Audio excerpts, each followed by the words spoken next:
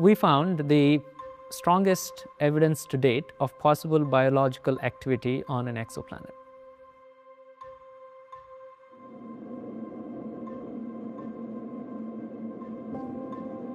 DMS stands for dimethyl sulfide. This is a very important molecule because here on Earth, DMS is produced uniquely by life, microorganisms in the ocean like algae, phytoplankton. And theoretical studies had predicted for the last 2 decades that molecules like DMS would be very robust biomarkers on exoplanetary systems, including planets with hydrogen-rich atmospheres like Haitian worlds.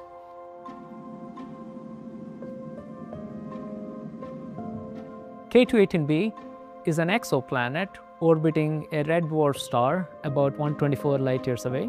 It has a mass of about 8.6 Earth masses and a radius of about 2.6 Earth radii, and it orbits in the habitable zone of its host star, which means if you put an Earth-like planet at its location, we would think of it as habitable.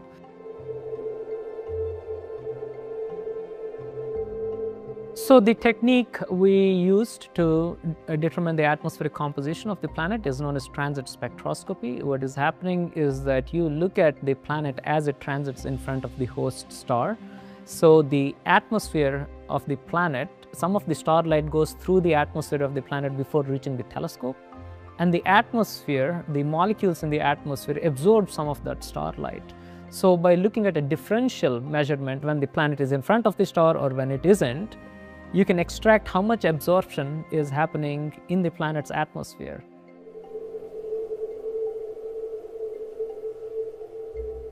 So 2 years ago in 2023, we reported a very tentative inference of DMS on this planet with a different set of observations with a different instrument in the 1 to 5 micron range.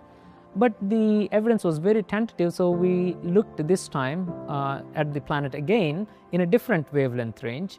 And what we are finding is significantly stronger evidence at a 3 sigma level for the presence of either DMS or DMDS or both.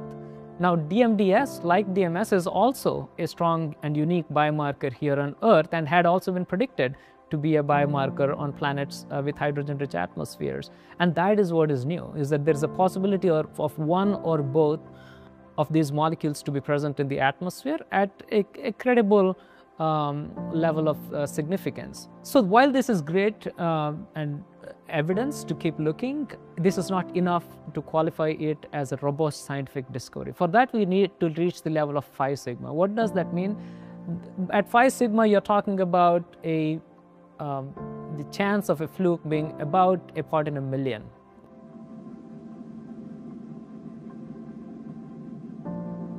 So we are pretty confident about our results at the significance that we are finding at this 3 sigma significance, and that's partly because we have done enormous number of robustness checks. We have done it with multiple pipelines, and within the same data reduction pipeline, we have tried various assumptions on how we can reduce the data, and no matter how we did it, the signal always persisted. And to us, that's a great measure of our confidence in the detection at this level.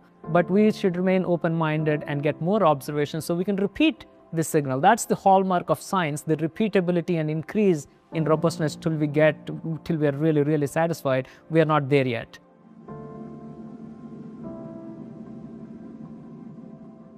So the question you may have is, have we found life on another planet? And this answer is simply no, not yet, right? So we have to, as I always say, we have to be very careful in 2 directions. The detection we have made is at a level where it is very interesting.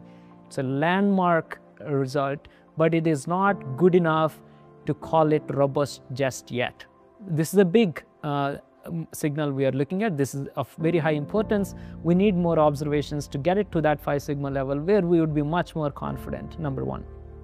The second aspect of that is that when we do detect, and while we are making these observations, we also have to remind ourselves that while DMS has been predicted to be a robust biomarker, there is always a possibility that we may not have accounted for some physics that we don't know so far, or some chemical process that we don't know of. So we want to remain open and do as many theoretical calculations and lab-based studies to say if there is any process which can get DMS in such an atmosphere at the levels that we are seeing.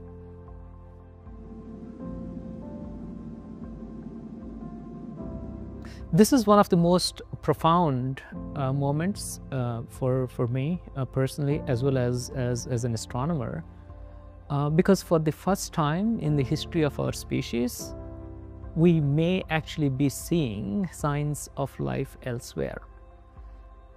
On the other hand, this could also be a signal of a new chemical process that is not produced by life, and even that is a monumental breakthrough, because however you put it, we are seeing new chemical processes on a planet that could be habitable. And we have shown this in theoretical studies that was possible. So this is, in my view, a transformational moment, not just for planetary science, not just for astronomy, but for finding our place in the universe as a species.